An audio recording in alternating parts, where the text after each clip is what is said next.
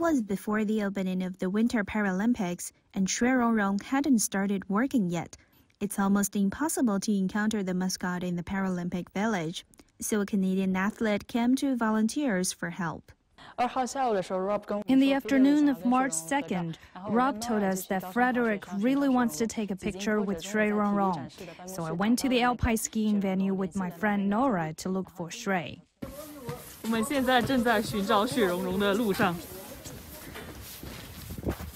这是我第一次来到这个地方，高山滑雪的竞速终点区。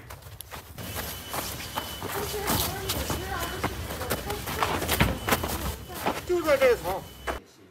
然后现在他们在找一个叫做乔老板的人，乔老板，他们现在已经顺利要到了手机号码，让我们看吧。 We finally found Shuey Rhon Rhon at the demonstration sport office. We contacted the office manager and he also negotiated with the village. Eventually, we managed to invite Shuey Rhon Rhon to the athletes' village.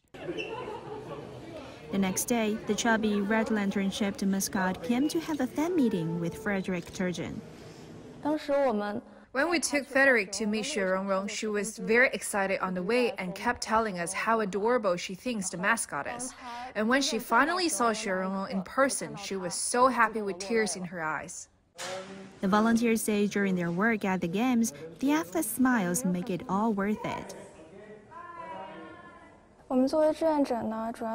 As volunteers, our main responsibility is to provide assistance to delegation officials and athletes.